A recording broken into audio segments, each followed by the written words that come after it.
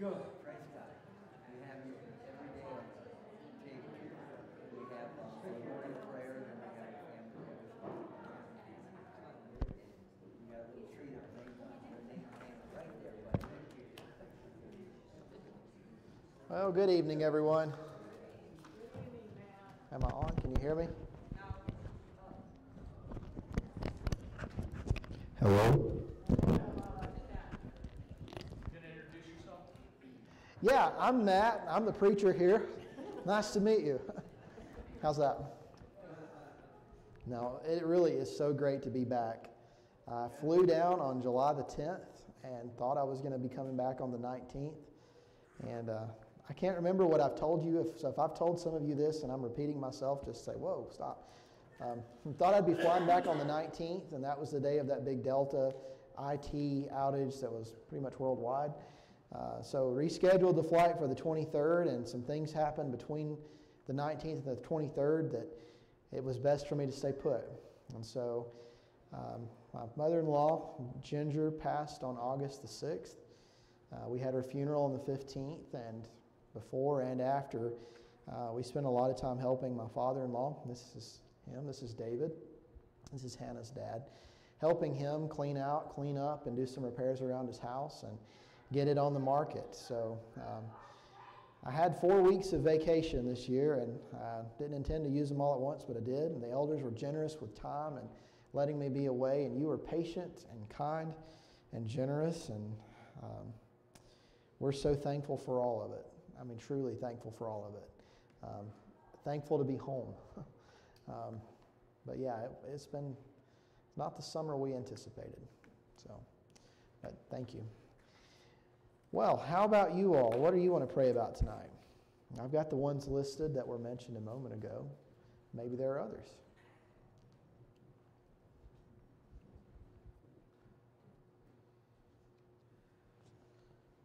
All right, Pam?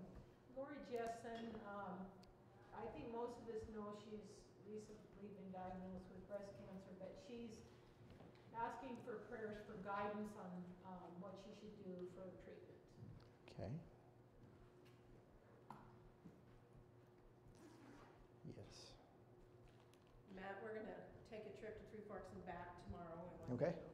We need to go get our trailer, so we'll pray for Scott as he hitches that up and we get it unhitched. It's kind of a big job, but I think he might be ready to do that. And awesome. Just continue to pray. We've had good doctor's reports lately, but good. His strength and energy are still not there yet. So. Okay. Joey? You guys have prayed for Sherry. We got a diagnosis yesterday. She has cancer.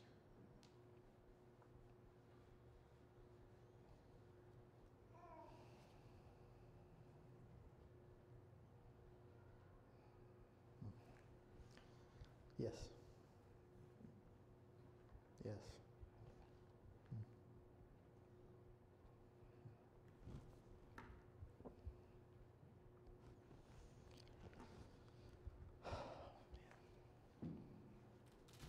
Well, let's pray.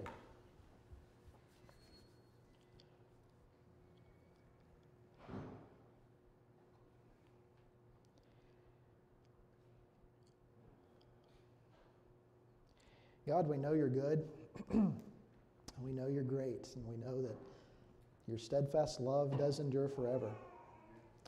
We know you're the Creator. We know you to be the Redeemer, who not only makes, but makes anew.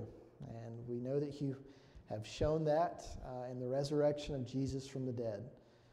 In him you show us that you intend to make all things new, including our bodies, which waste away and decay here as we live in them. Father, I'm not going to try to cover it up. It just hurts.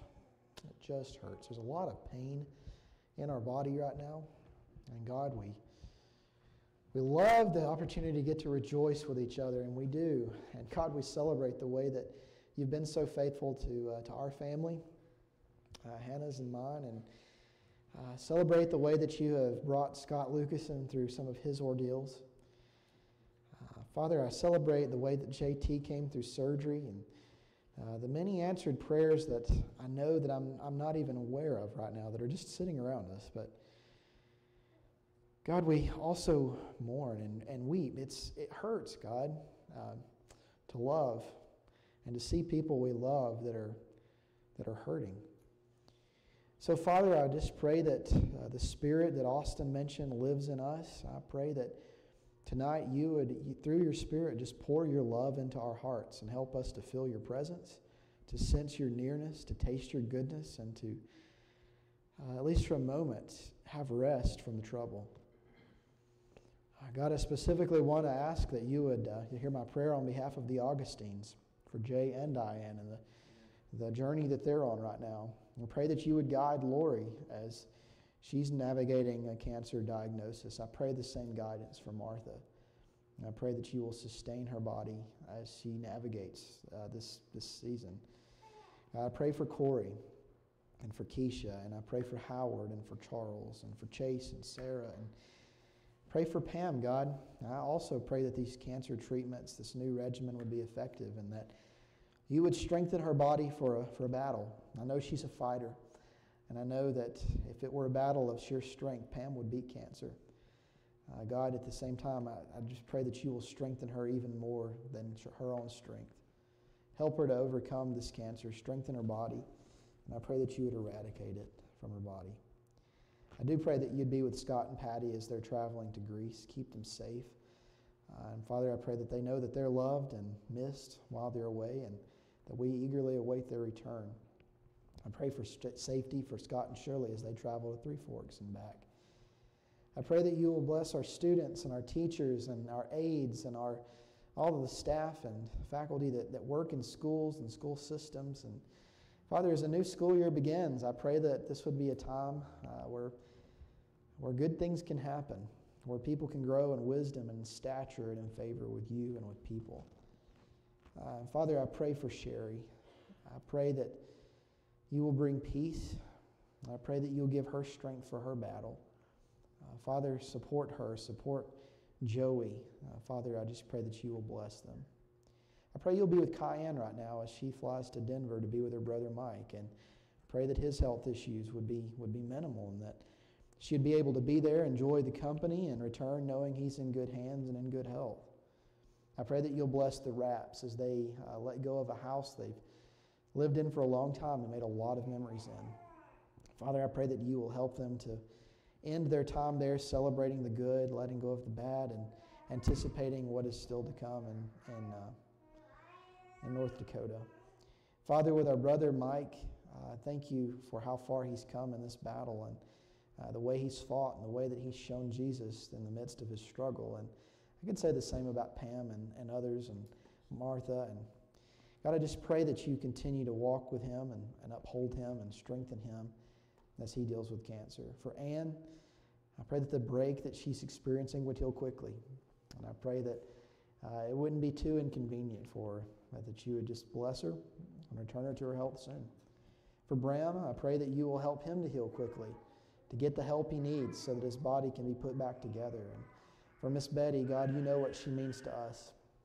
And I just pray that you help her to come through COVID quickly and to be in health for a while, God. I pray that you'll bless our class tonight as we continue a discussion we were having before I went south, and just pray you bless this time. And again, God, regardless of what we talk about, I just pray that we'd experience you, your presence, your love, and the dearness of the fellowship of your people tonight. I pray this all in the name of Jesus. Amen. Okay, well, thank you for letting us spend time in prayer and for being honest. And if you were mentioned, even if you weren't, just know that prayers continue for you. Prayers continue for you. Okay, well, I'll admit I'm still playing catch up. I had a long list of things I was trying to get done before I left. I got a lot of it done. I came back and thought I'm going to get it done quickly, and I'm still not caught up. So what I thought we'd do tonight is do a really good review of where we've been, and I'll tell you where I'd like to go with this. And then we'll see where we end up after that. I want to say thank you to Scott and to Ross and to Skip and to Bob who taught for me while I was away. Thank you guys. They're not all here, but thank you. Thank you. And tonight, just a reminder of where we've been and where we're going. Austin, can I click? There we go. We're talking about being great neighbors. And this was something that I shared earlier in the summer. We didn't really have a clear direction. No one gave much input on where to go, but this was something that was on my heart because of an experience I had with a neighbor in our neighborhood where I met her in the yard one night. We were visiting, and I asked her how her husband was doing, and she said, well, he died in February. And that was, I had my nose to the grindstone with doctoral stuff and had not been out much during the winter. I didn't know that he had passed away. And it was embarrassing, but even more it was convicting, and it made me think about, well, what does God want from us as neighbors? And so we began this study before I left, and I just want to visit a little bit more what we've talked about before. So I just want to remind you, these are some scriptures that you can take a picture of this slide, go through and read. But some of the ones that are highlighted, I'd like for us to open our Bibles together and read these and just remind ourselves of why being a neighbor is such an important thing to God. And so let's start in Leviticus chapter 19, please. Leviticus 19. If I could get a reader for 19 verse 18, I would be very grateful. Okay. You shall not take vengeance nor bear any grudge against the sons of your people, but you shall love your neighbor as yourself. I am the Lord. Okay, in the middle of Leviticus, one of my favorite books of the Old Testament, this is what we get. And this is what Jesus says is the summary of the law. That what matters to God, what he thinks is most important, is loving our neighbor as ourselves. This is how Jesus summed up the law and the prophets, what the Bible is really trying to get us to do, if you will. To love people. And I start here, but this same command is repeated more than, I believe it's 8 times throughout Scripture, this command to love neighbor as self. So it's pretty important to God, consistently across time, across testaments. So go to Proverbs 27, verse 10. This is one that we didn't read when we looked at this material the first time. But don't you have a look at this. I was reading this earlier and thought, man, this fits us in Great Falls very well. Proverbs 27, verse 10, someone. Scott. Do not forsake your friend and the friend of your father, and do not go to your brother's house when disaster strikes you. Neighbor nearby than a brother far away. Better is a neighbor who is near than a brother who is far away. I was reflecting on those words and thought, that sounds a whole lot like Great Falls, because so many of us in Great Falls have family that are somewhere else in the world or somewhere else in the culture. And so we depend on each other in Great Falls to be family to one another, to be neighbors to one another, because in many cases it's the brother, the sister, the mother, the father that's far away. And so this is another little snippet, I think, that shows us at a practical level why neighboring is so important. We depend on each other because often our families are far away and our neighbors are who we have.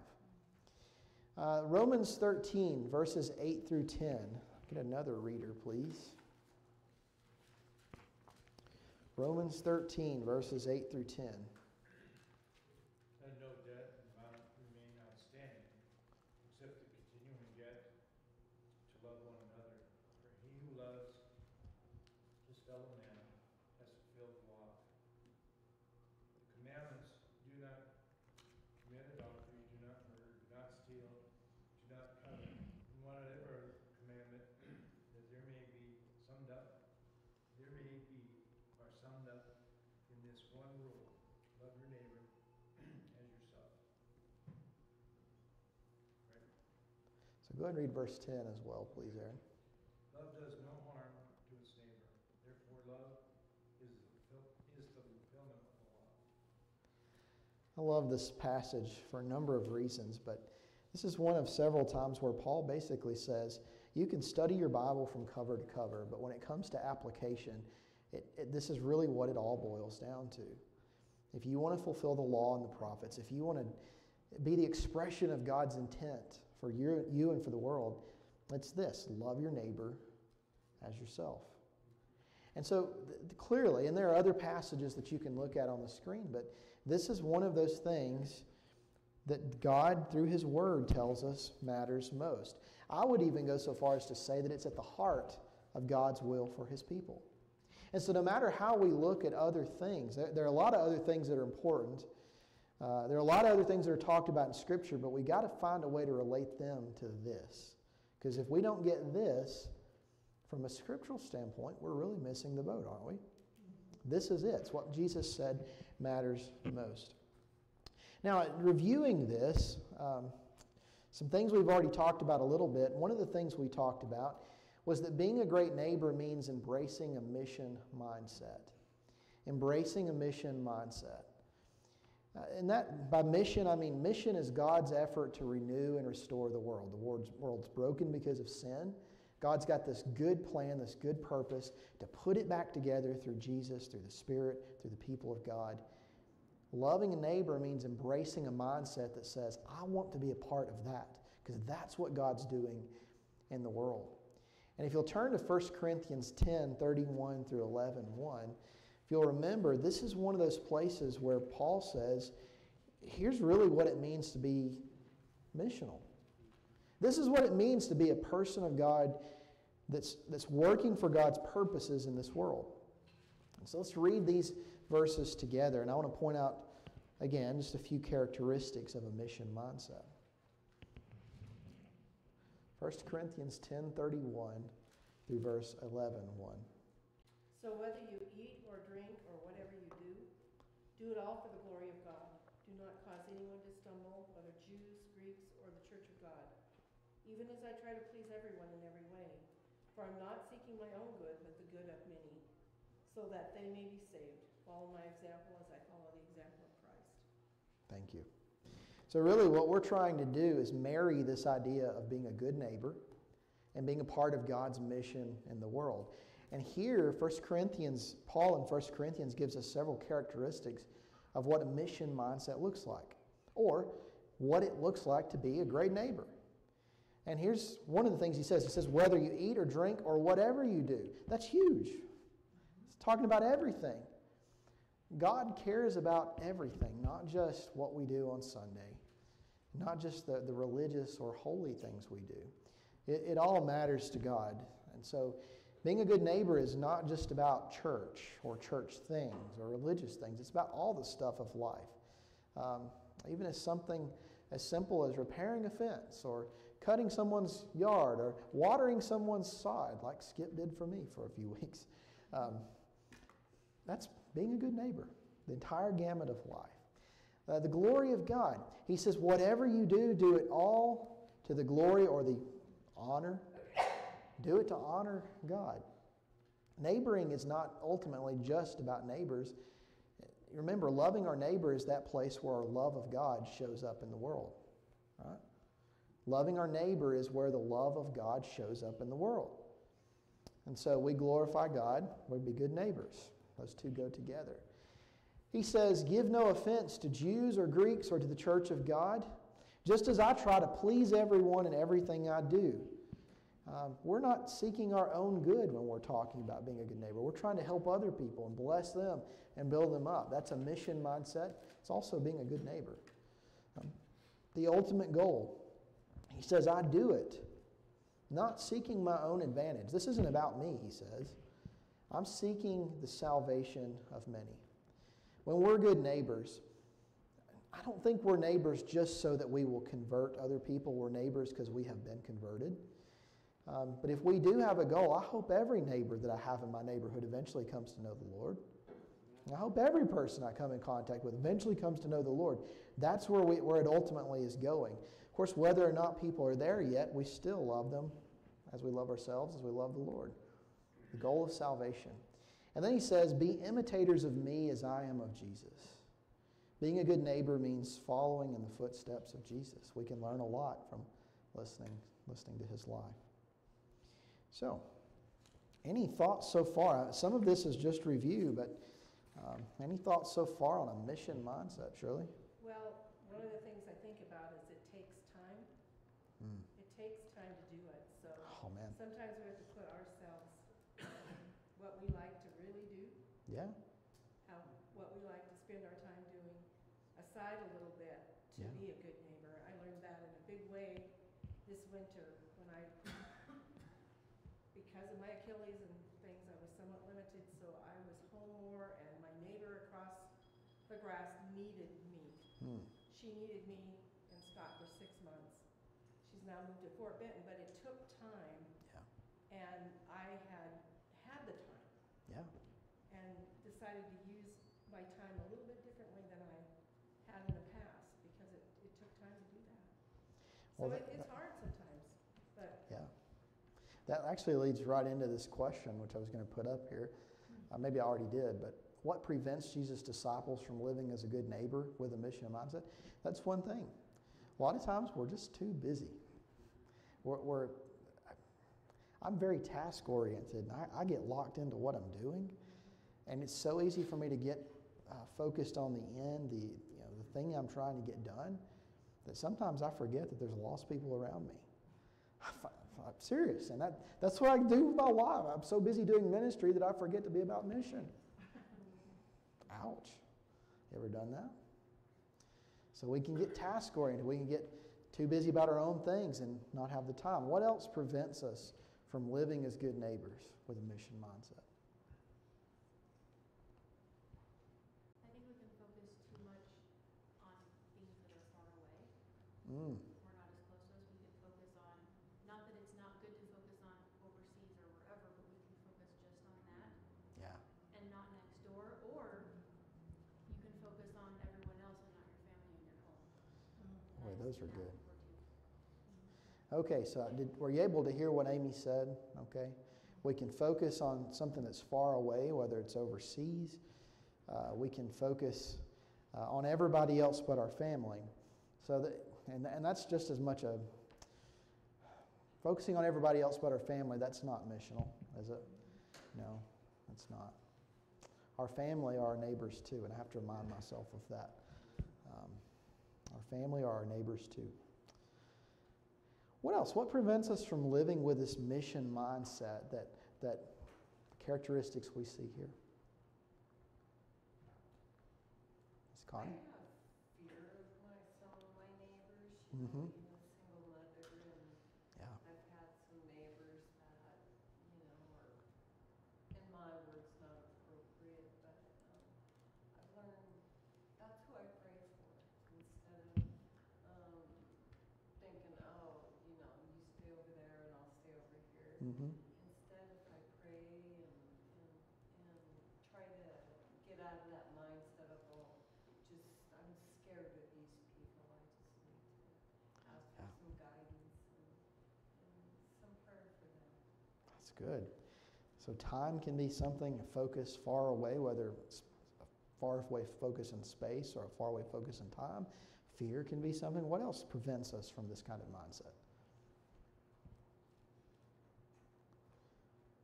There's clearly a lot of things that can trip us up when it comes to this. We talked about this. Here's one. I had this on the screen, shared this a while back. One writer said this is the number one obstacle to neighboring well. And he asked the question, which I found rather convicting: do we live at a pace that allows us to be available, like what you mentioned, Shirley? And here's the question that will really just hit you between the eyes. Is what I'm doing more important than the Great Commission, the Great Commandment, or the Great Compassion? So, Great Commission, Matthew 28:18-20. As you're going into all the world, make disciples of all nations, baptizing them in the name of the Father, the Son, and the Spirit, teaching them to observe all things I've commanded you, and lo, I'm with you always to the end of the age. The Great Commission. What's the Great Commandment? Love the Lord your God with all your heart, soul, mind, spirit.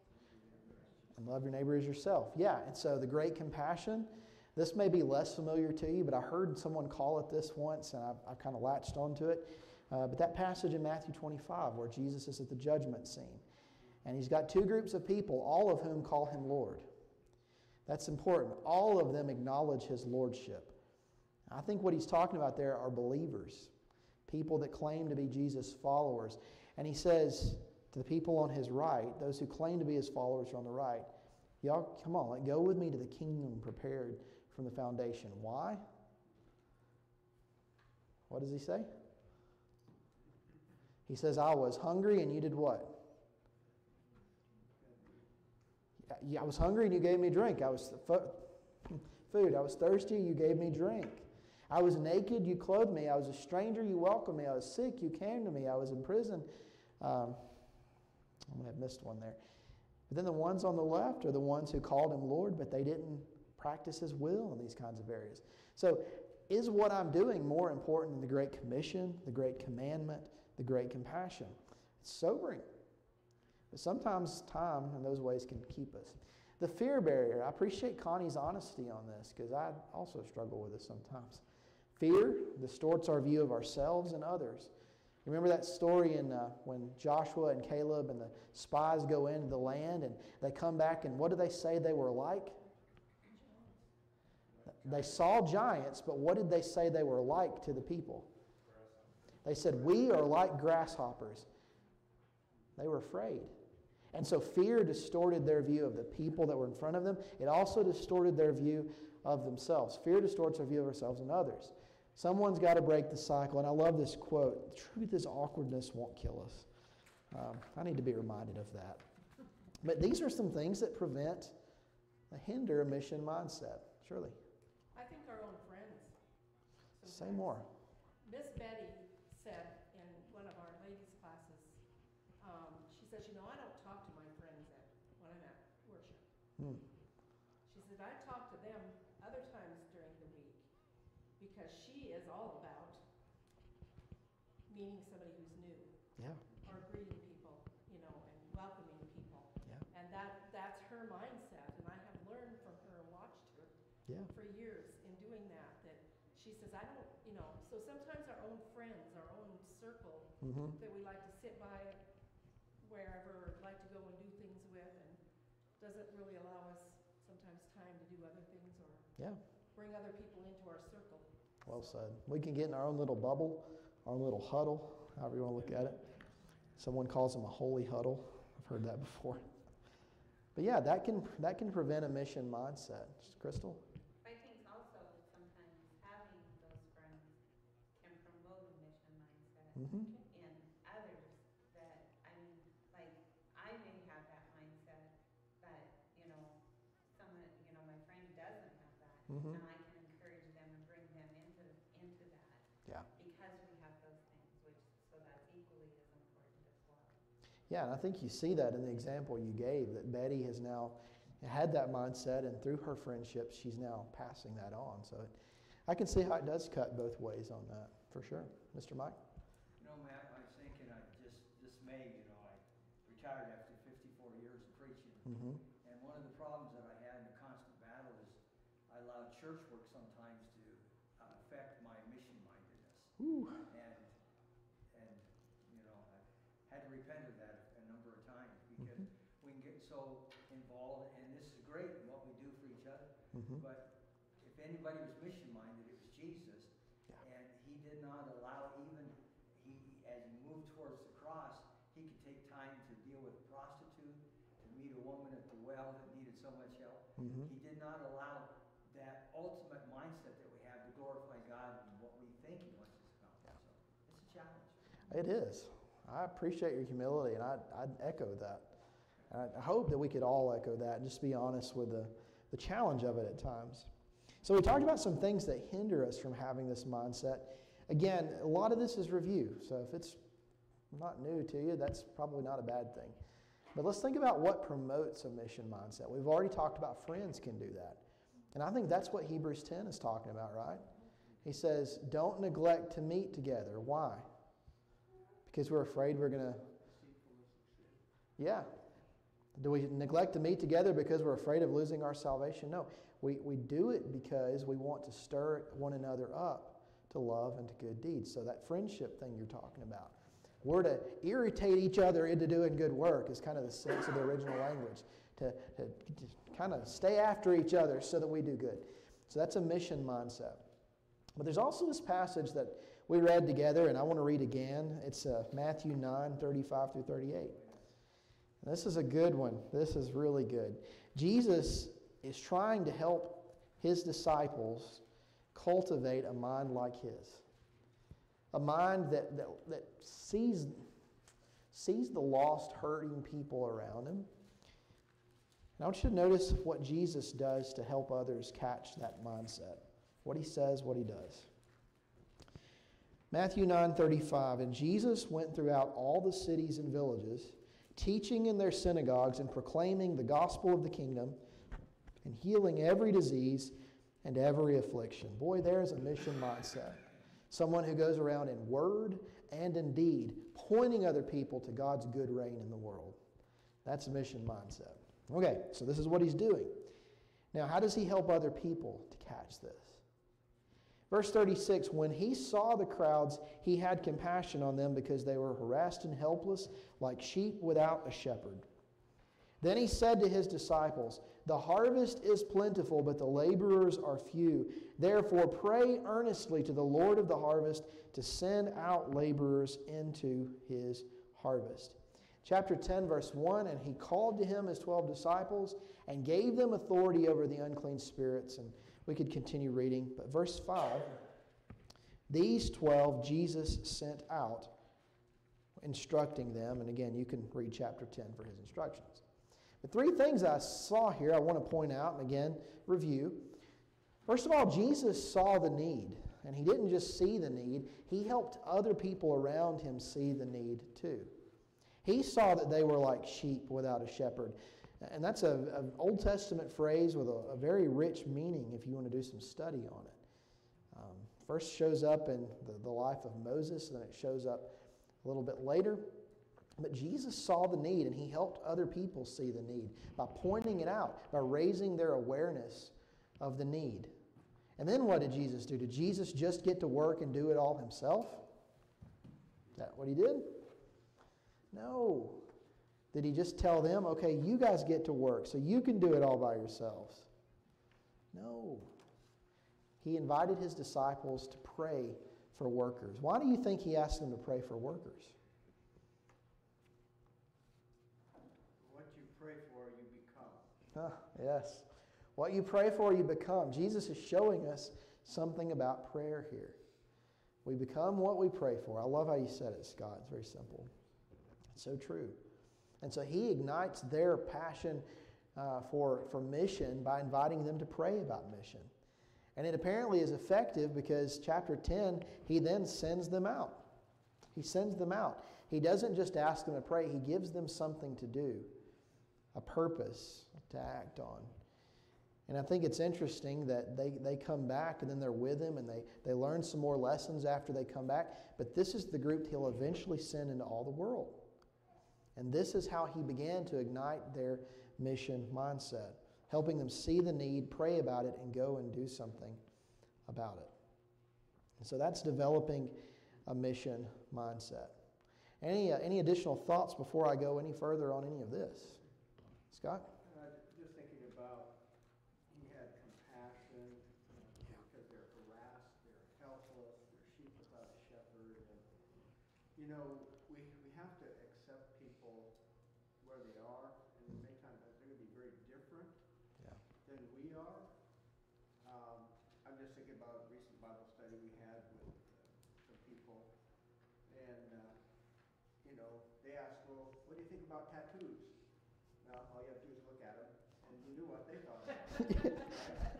So I said, well, I think God can use you to reach people with tattoos far better than he can use me. If we don't have any tattoos. Yeah, well said. I think and try to cast that vision for them, even though they're not even Christians yet.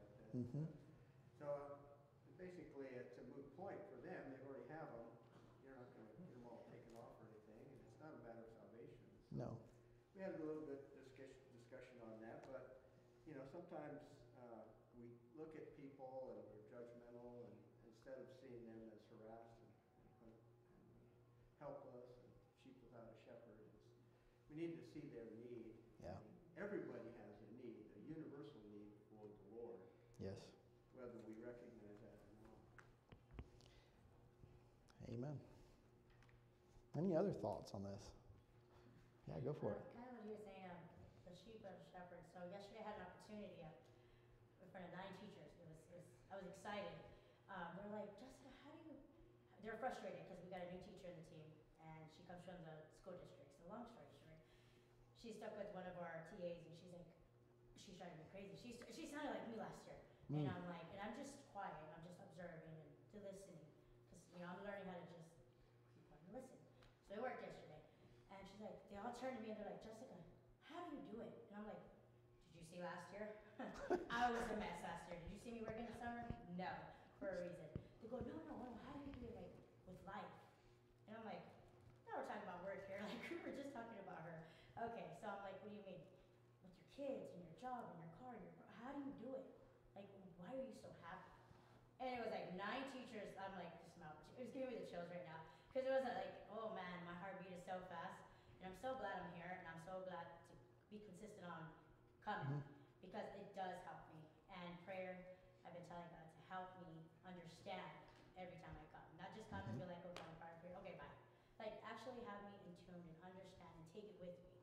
So I had that opportunity, and I spoke. I don't know if I spoke right, but I'm like, if you guys just, because I know that some of them are not Jesus believers, so now you want to scare them away. In our job, we're not supposed to talk about it. We can, but then there's some that will tattletale on us. So I'm like, well, it's faith and hope. And then 3 of them walk away. And I'm like, okay, well, I see wrong. And so I'm like, okay, well, and Shayna was the one that was having the issue. And I'm like, well, I don't even know if you believe in God or not. I'm not sure where you're at, but a lot of Bible study, getting into the Word. And she's like, talk to me about it later. So, and then another one walks away. I'm like, oh God, I'm just gonna stop right here, because I've seen it. Like, I didn't try to stop them, but I just slowly seen them just, but they were all in tune. And so I said, faith and hope. 3 of them walked away. And then I said, hey, I don't know if you believe in God or not. If you have that base at home or what you got going on in your life, but that's a good start. Yeah. And she's like, talk to me about later. And I'm like, Grandma, don't try to front. So I know she's interested. So I think I have she's in my building now. So I think I have, if I can just get one. Yeah. I don't gotta get all 9, it's okay. But if I could just get that one, so that's my next girl. And so that's why being here, being involved, really, like, full-heartedly and mentally and spiritually, that's gonna help each and every one of us. I know I'm young still, but I'm learning, and God he's leading the way. And the Holy Spirit that lives in me, he leads the way. There you so go. I know I was so nervous at that moment, but I'm like, this is exciting. What do I say? And as soon as those girls walked around, I'm like, darn it, why? Sounds like you and Jesus have a lot in common. But I kept trying to go, and I'm like, another one walked away. I'm like, she's like, just stop by later. And I'm like, okay, so she caught my drift. Like, she's seen, and I was like, all right, that's okay. I got your attention now. You're right across the hall. I'll get you later. So. I appreciate you sharing that, Jessica. Yeah, it sounds like you and the Lord have a lot in common. I mean, Spirit's giving you what you need in that moment, just as He said, and I trust that. But, Jesus had people walk away from Him too, and even if we tell the truth with grace, doesn't mean everyone's going to accept it. And we just love people anyway, and continue being good neighbors anyway, because it's who we are, and our being good neighbors is not contingent on who they are. God calls us to be a certain kind of people. And so I really appreciate you sharing some of that, because that extends some of this. Jesus sent out His disciples, and one of the things they did was form churches. Everywhere they went, they left the church, and the church is there to strengthen the people of God for God's work in the world. And so that's good. We went on from this developing a mission mindset, and the last time we got together before I went south, we were talking about, okay, if we have this mission mindset, how can we live it out? Okay, and this is when we talked about farming. Okay, Jesus says that working to promote God's reign in the world, helping people recognize God as the good king, that's a lot like farming. And so what might change if we imagine being a good neighbor as farming? We talked about this a little bit. And remember, here's some of the things we shared. For a long time, we thought about conversion, and I say we, churches of Christ collectively, thought about conversion as crossing a line, right? You're either in the circle or you're out of the circle, and salvation is all about moving into that circle, crossing that line, and you're either in or out. And of course, we know, and it's true, the line is what? It's baptism. Right. And so there's some truth to this. I'm not rejecting it wholeheartedly. The difficulty is that that worked really well at a time when most people were right at the line and they were really, really close. Is anything different today? Are most people that we're going to meet in the world that are not Jesus followers, are they right at the point where they're ready to step across the line in baptism? No, not at all. And so Paul Hebert, he's an anthropologist who worked at Fuller Seminary for a number of years. He started talking about what he called, instead of the boundary, he talked about the center. And the idea is not just about crossing the line. That's important. But for most of the people we encounter, we need to start thinking about helping them move one step closer to Jesus. If they're going away from Him, then before they take another step, we need to help them figure out how can they turn toward Him. And even if they're not yet at the line, how can we help them make that turn to where they're at least looking toward Him? Now here's the thing.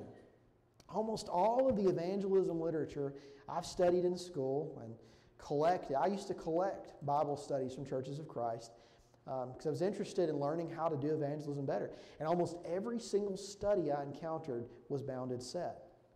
And so for years we didn't think about evangelism as helping people do this. We thought about it as helping people do this.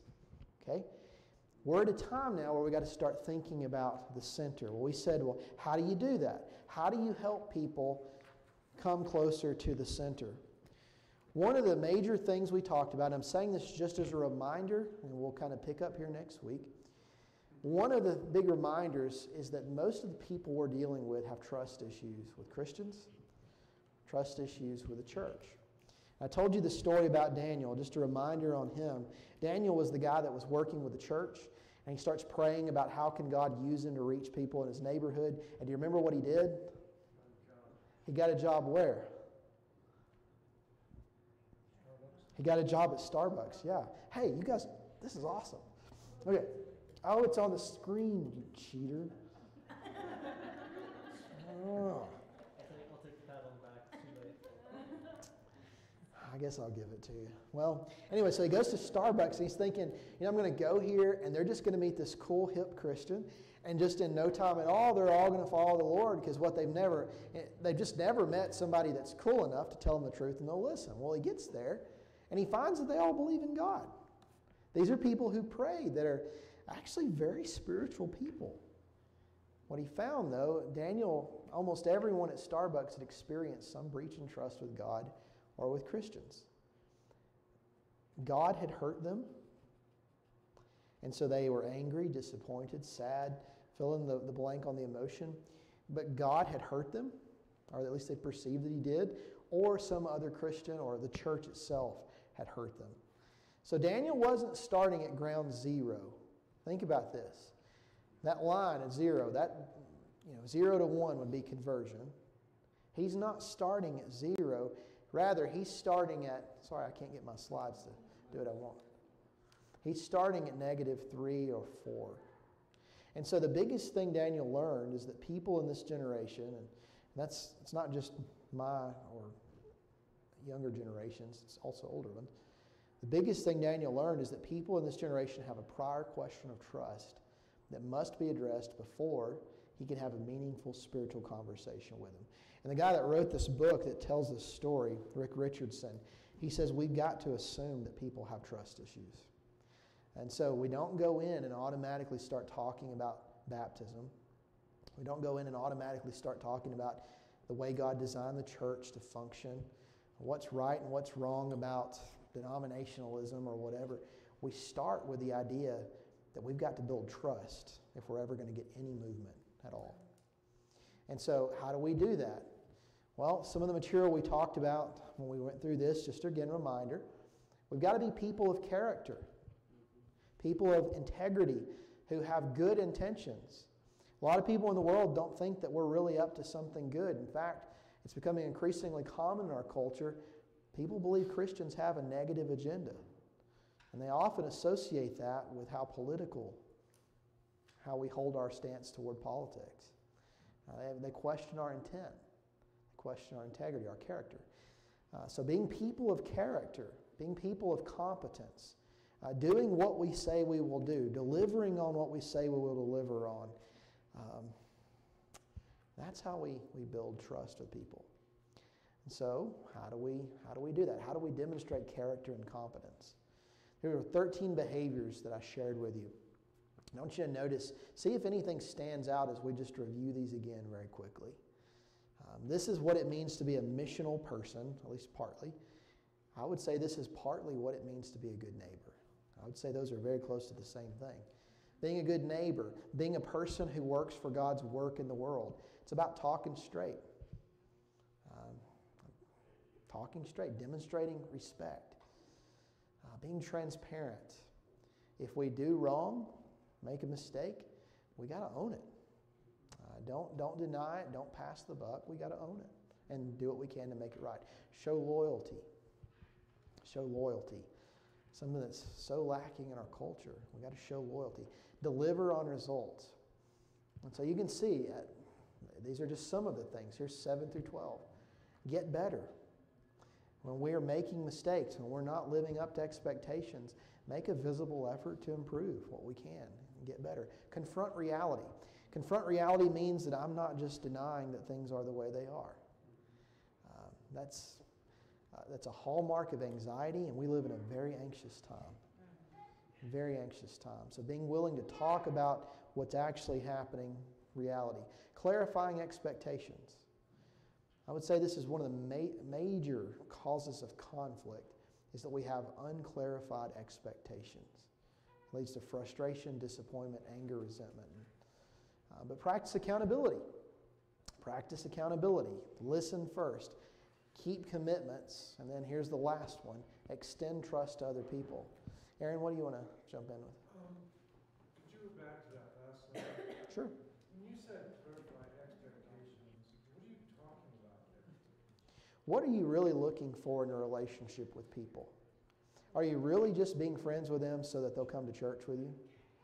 Or are you really being friends with them because it's who God expects you to be? What are you really looking for from this relationship? So you're not talking about relationships between me and other people. You're just talking about what's going on inside of me when I reach out to someone. That's an example of it. Yeah. Just be upfront with what you want from people. Don't have a hidden agenda, might be another way to say it. Be transparent. See, all of these kind of go hand in glove with one another. I hope that helps, Aaron. Then that last one, as you saw, was extend trust. Show people that we trust them by depending on them, letting them help us. But these are some very simple behaviors that I think they help us live more missionally because they help us build trust with people. These are the same things. It's what it means to be a good neighbor as well. Because again, being missional, being neighborly, I believe the Bible would tell us that those are the very same things. So each of these behaviors help build trust, help our neighbors move closer to the ultimate center. Now, just as we wrap up, I'm finished. I've got 2 slides, and I'll be very quick with them. But just kind of a summary of where we've been, and in our summary tonight, this has just been reviewed mostly. And maybe if you didn't get it the first time, this can be fresh for you. But being great neighbors is one of the 2 things Jesus said mattered most. We become great neighbors by embracing a mission mindset that takes the long view, same way that farming does. And one of the greatest needs that we have with people is to rebuild trust. And that's where we left off before I left off. So here's where we're going next, Lord willing.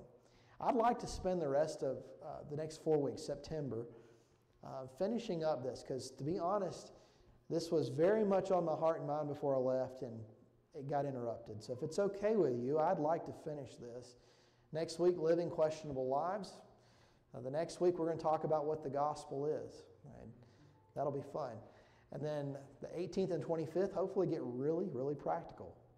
What do we do to actually live this stuff out? And then I've got an idea for where we'll go after that, but if you have input, I'm happy to go a different direction. But what I'm thinking for October through the rest of the year, I would love for us to study the Holy Spirit together.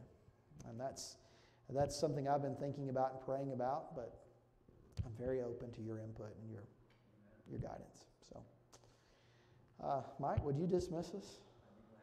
Thank you. Father,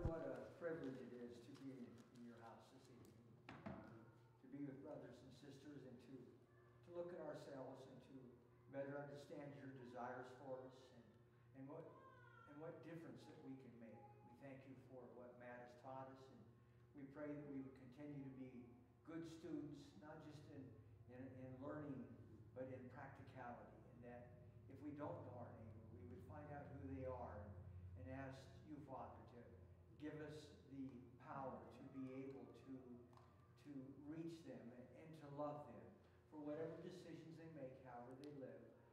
I just pray that they might see Jesus in us, and if not at that time, somewhere down the road, remember that they saw what Jesus looked like in someone else. We thank you